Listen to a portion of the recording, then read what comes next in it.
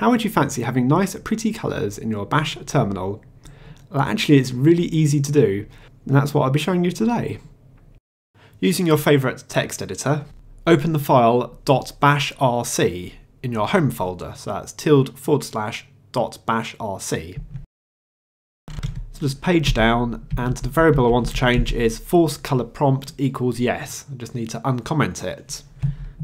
So you can use this sed command listed in the description below.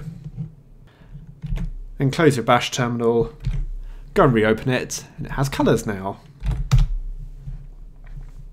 So that can make things a little bit easier to distinguish. Like that.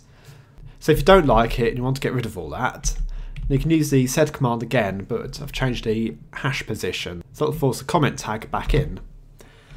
Once again, you just close and reopen, and it's back to normal. There you go, that's how to get a colorized bash terminal in Linux. Thanks for watching, I'll see you all later.